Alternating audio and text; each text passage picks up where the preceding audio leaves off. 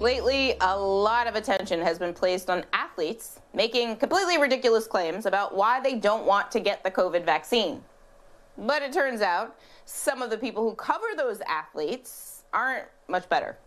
ESPN host Steele has been removed from the air following her appearance on former NFL quarterback Jay Cutler's podcast. During the wide-ranging conversation, she made unsettling remarks about women's wardrobe choices, President Obama's race, and ESPN's vaccine mandate. Take a listen. When you dress like that, yeah. I'm not saying you deserve the gross comments, but you know what you're doing when you're putting that outfit on, too. Yeah. Like, women are smart, so don't play coy and put it all on the guys. If they make you choose a race, yeah. She's like, what are you going to put? I go, well, both. She's like, well, you can't. She goes, well, what if Barack Obama chose black and he's biracial? I'm like, well, congratulations to the president. That's his thing. I go, I think that's fascinating considering his black dad was nowhere to be found. I respect everyone's decision. I really do. Yeah. But to mandate it is sick. Mm-hmm. And it's scary to me in many ways. In a statement, Steele apologized for the controversy her comments caused. But her former colleague, Jemele Hill, summed up the situation by calling it, quote, clown behavior. And Jemele joins me now. She's a contributing writer for The Atlantic and host of the Jemele Hill is Unbothered podcast. Jemele, I honestly don't want this to be just like a moment where we're dunking on someone who said some wild things. But I do want to talk about the danger of using your platform and harming people and saying things that are harmful, dangerous, and wrong. Can you just speak to the issues of the misinformation about the vaccine, how it's harmful to essentially say black fathers aren't there, so Barack Obama can't check black? I mean, there were some wild things there, but I think it's a lot about how you utilize your platform and that it's a privilege and you should be responsible with it.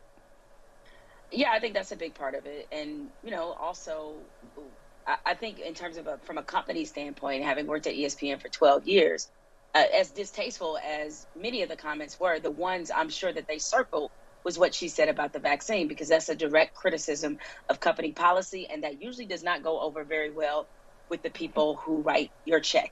OK, as for the rest of it, I mean, I think the part that maybe she doesn't understand is harmful is we understand that people who are of mixed race, who have mixed parentage, that we're not asking you to choose and say you love your white mom more than your black dad or your black dad more than your white mom or vice versa.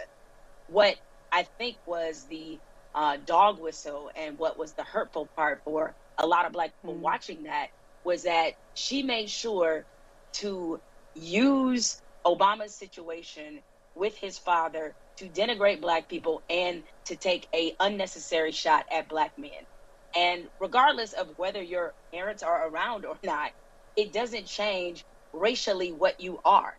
The fact is, and Obama even talked about this when he was in office, is he has been in elevators where white women have clutched their purses and his mom is white. Okay. So he understands that he is viewed as a black man, much like even clearly she loves both her parents and is proud of both of their heritages and what they bring to the table. But when you look at Sage Steele, you see a black woman. And that's just kind of what it is. I mean, it's a funny point, but it's actually a point that I've made before. I think about it all the time because there's a lot of times where people are like, you know, you should identify this way or you should people can identify however they want. No one's saying you're only allowed to check one box, right? As you said, you can love both of your parents. Nobody is saying that. But I think the utilization of the stereotype of black men that is actually not true. It's not true, you know, was a cheap shot. I also want to talk about the comment about women, because you tweeted that when you hear the comment, it's actually worse than when you read it. And I agree with you on that, because as somebody who's a feminist and I care about rape culture and slut shaming, like, that's not great. Can you talk about, you know, how those comments are also harmful, just as harmful as the misinformation about the vaccine and black men? I mean, slut-shaming women for how they choose to dress and present themselves in public Why can't we stop doing that to each other, fellow women? Yeah, I mean, and I guess that's the part that, you know, is probably disappointing, especially considering that for many years, Sage was essentially the headliner at the ESPN Women's Summit. And so somebody that a lot of young ladies, a lot of younger journalists, female journalists look up to, they revere, they look at her career and they want to emulate that. And the idea that she would be telling any of them that she didn't want to be associated with them because of how they presented themselves, I'd be very curious as about what about their presentation was it? Because everybody's line is different. And, you know, I'll be totally candid, while working there, I have heard her say certain comments about on-air talent that are women in terms of her criticizing what they dress like. And I can tell you, Zerlina, I mean, they weren't out there wearing something that would elicit that kind of criticism. It might have just been across her personal line, but that didn't mean in any way that what they were doing was inappropriate. And sometimes as women, as Black people, it works the same way. We have to be careful not to do the work of the patriarchy and of white supremacy. Like, we got to stop carrying water. White supremacy and patriarchy, they don't need no help, all right? And so what you do when you say make comments like that is that you allow those men in those environments to not take women seriously. You give them the license because they heard it from another woman that their behavior is okay. I don't care what a woman is wearing. It does not give you the license to harass her, to belittle her, to sexualize her. It doesn't.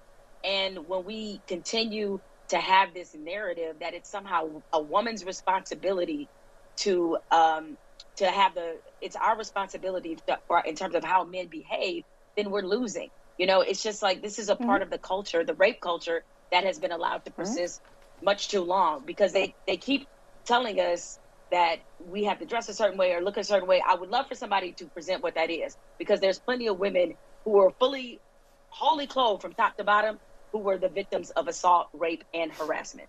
Okay, so it's not about what you wear. It's about the fact that somebody has decided to rape and harass you.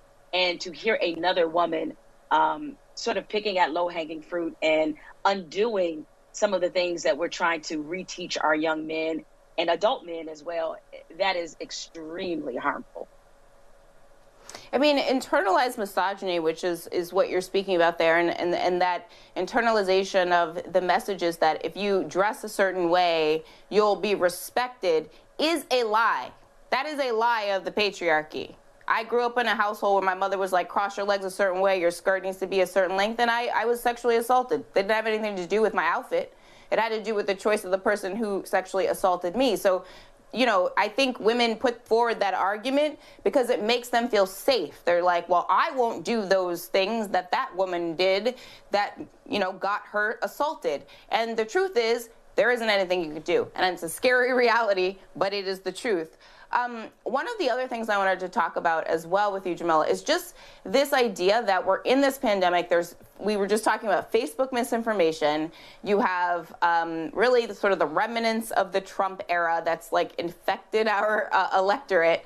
And then you have folks who have platforms, and it's rare. It's not every day that there's a Black woman who's an anchor or a host on a show or a channel like ESPN. So I want to go back to the point I started with, which is the responsibility when you have a platform. Can you just talk about the ways in which you've utilized your platform to educate people on many of these issues? Because that is critically important these days. There's not enough people doing that.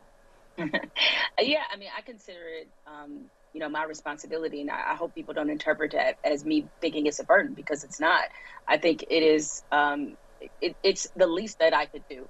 And the coronavirus, as you report on every night, has devastated our community. I have lost 2 people to the virus personally.